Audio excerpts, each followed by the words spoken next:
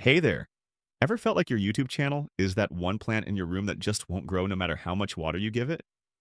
Well, guess what? You might be watering it wrong.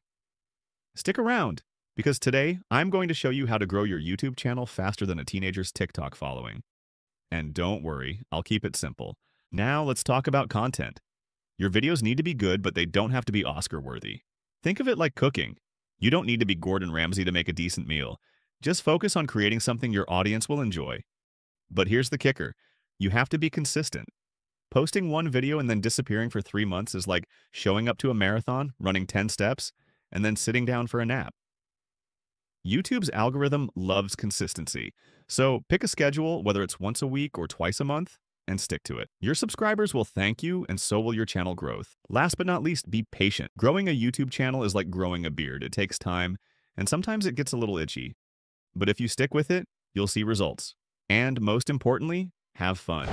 In this video, I will teach you how to create these viral stick figure using only Canva. Let me first generate a script using DeepSeek AI. Instead of topic how to grow on YouTube, you can input your own topic. Now it is generating script for the video, but you can use your own creativity for your story. After the script is generated, copy it. Now go to 11 Labs to generate voiceover for the video. Copy and paste the script to 11 Labs. And hit generate. Now click on this icon to download the audio file. Now go to Canva. Click on Create New Design. Search for YouTube video. Select 1920 by 1080. First bring downloaded voiceover to Canva. Go to Elements tab and search for paper background. Go to Graphics tab and select which fits your design. In my case, let me select this. Adjust its position. And if you want, you can reduce its transparency as well.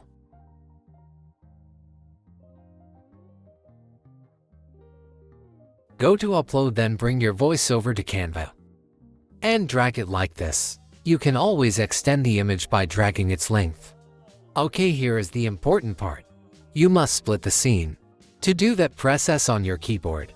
Now keep splitting to the scene where you think it is necessary. It's time to fill in our character. To do that, go to Elements and search for stick figure. Then go to Graphics. Here you will find these characters. Select any characters and click on this 3 dots to go to the creators of this character. Once you are inside creator, you will find same character with different action. So it will be great if you want consistent characters. I will just input the characters according to my story.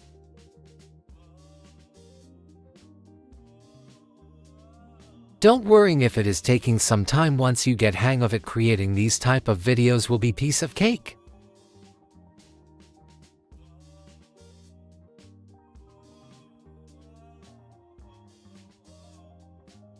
And in this way you can create this type of video.